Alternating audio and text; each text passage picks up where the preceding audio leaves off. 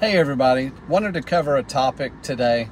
I see this mentioned a lot in the comments that, for instance, if XRP goes to $25,000 per, I hear, oh man, but that's going to make the market cap bigger than the GDP. So I hear our gross domestic, product. And I hear comments like that all the time. And the illusion behind that statement has to be cleared up, because the illusion behind that statement is that the amount of market cap money is the amount of money housed in whatever asset it is. Let's say XRP. So the illusion is that XRP has that much money in an account somewhere, I guess, but that is fictitious. And I used AI to make the video because I did it all through text and then had AI correct my text. And then I thought, hey, I'm just going to run it through and let it give an explanation, and it's got a visual and it explains and shows an example of market cap and actually how it's involved and how that figure is derived and what that figure is. So it's only a few minute video, so I hope you'll enjoy it. And by the way, links in the description for a decent wallet. You need self-custody. Go ahead and pick you one up. These sell like fire. Ever said people like, why do you always have a commercial? These sell like they're just burning off the shelves. Ever since I've announced them, I consistently have consistent sales on a regular basis. So I offer them all the time because I can offer a discount. So use that discount link. And let's go ahead and get started. We'll review our first three coins right away and then jump right into it. Be real quick. Look at this. XRP at 55.60. Let's take a look at the chart. Yep, it's just been going down. No surprises there. You've probably been following it. Here's Quant. We're just about to go below 60, where I will buy more. Look at this chart. Very bearish. Looks like it's just going down.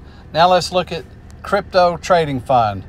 Well, it's at $1.20 right now. So looking at its chart, it's been going nothing but up. Let's go to their Twitter page real quick. Okay, on their Twitter page, you can hit CTF right here. You can hit this ctftoken.com and go right to their site, and that's where you can buy it. People have been saying, where can you buy it? Because it's not on the exchanges. Right there. Just go on their website. Here's a clearer explanation of how market capitalization, or market cap, works for a new cryptocurrency. Scenario: you have created 100,000 new coins. Each coin starts at 1 cent, so the initial total value, or market cap, is $1,000. Now let's break down the sales. First batch. You sold 25,000 coins at 1 cent each. This means you raised a total of $250. Second batch.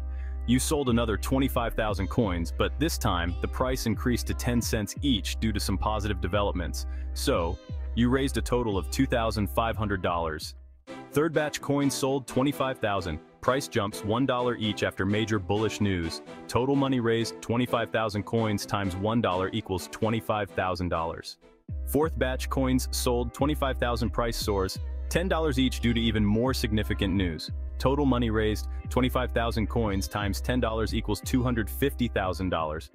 Market cap calculation, final price, $10 per coin, total coins, 100,000 market cap, 100,000 coins times $10 equals $1 million. Real money invested. The actual money that went into buying these coins from the company, not including any trading on secondary markets, is $250 for the first batch, plus $2,500 for the second batch, plus $25,000 for the third batch, plus $250,000 for the fourth batch, which totals $278,750. Key point market cap, which is $1 million, does not reflect the amount of real money that was directly invested in the company through the sale of these coins. Instead, it represents what the total value of all coins would be if they were sold at the current market price, which in this case is $10 per coin. This example illustrates that market cap is a theoretical value based on the last known price per coin, not the actual cash inflow to the company from selling the coin. Now there you see it. Now this is the same for stocks, not just tokens. When a stock goes up and up and up in price, the current price times how many shares there are is a figure that they use to establish a market capitalization. Market capitalization means the market has determined by sales that this number is how much each one of the shares is worth. So it's a market capitalization, meaning if they all sold at this price, that's what the whole value would be. But as you know, if everybody tried to sell all at once, it would bottom out. But we're also counting on not everybody's wanting to sell. So at the current market capitalization is multiplied by the shares times the current selling price. That's what XRP is right now. That's what it will be also as the price starts to go up. This asset is going to make us very, very wealthy. People say, well, you're just bullish XRP. Yeah, but not without reason. I've done hundreds of videos and studied XRP. If you look through all the videos, we have talked about all the features. We've talked about how they work, what they do. We've talked about clawback. We've talked about the EVM.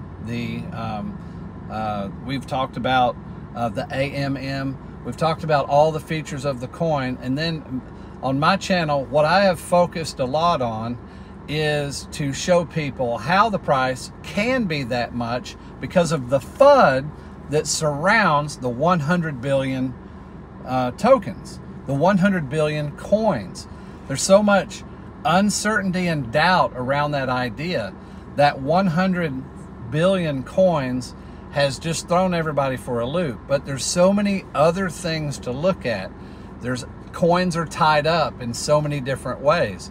There's some coins that'll never be sold. People, in their lifetime, their kids will sell them. There's people that will be holding the coins and doing liquidity will do loans against capitalization loans. They will be doing collateral loans against their XRP. There's other people that will put that XRP in the AMM. Now those coins can only be used if they're rented.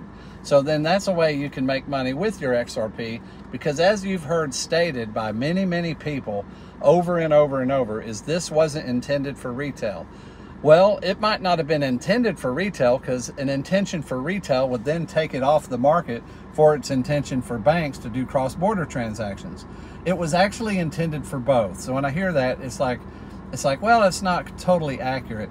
If it wasn't intended for the public, they would have not offered it to the public. But it is offered to the public. So we hold an institutional grade coin that is going to be used for cross-border transactions that is going to get filled full of money.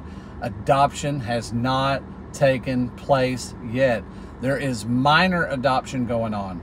There is a lot of testing going on, and regulatory clarity is needed. Now, I hope if Mr. T gets in the office, then rather than Harris, he has promised to have regulations passed in the first 100 days.